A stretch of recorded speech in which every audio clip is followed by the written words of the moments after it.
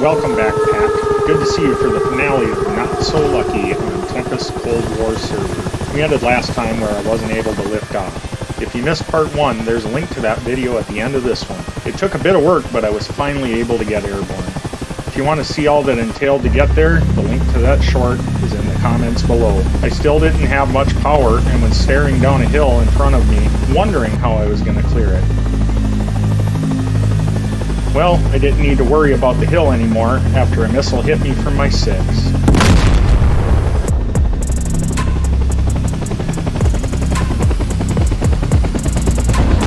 I guess it wasn't just one.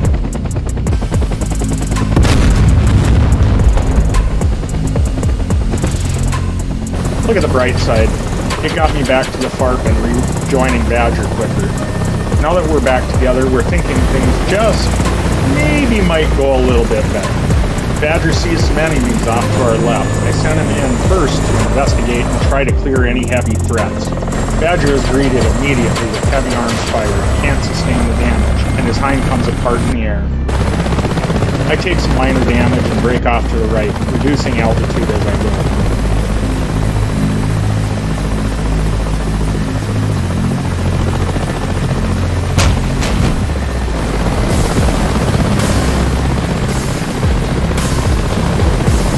It's time to drop off my troops and let them take care of the enemies for me.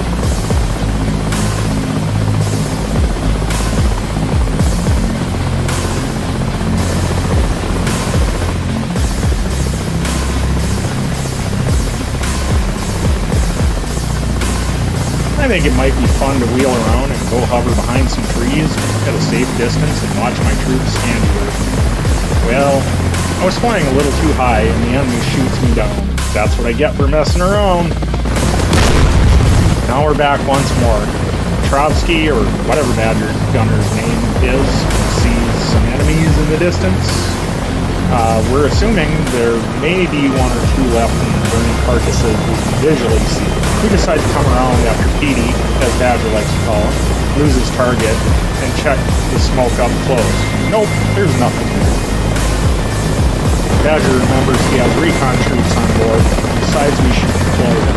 So we find a quiet, safe place to drop them off. Unfortunately, they wouldn't get out of his bird, and neither of us know how they work on this server, so it's time to go after the enemy emplacement we had seen in the distance.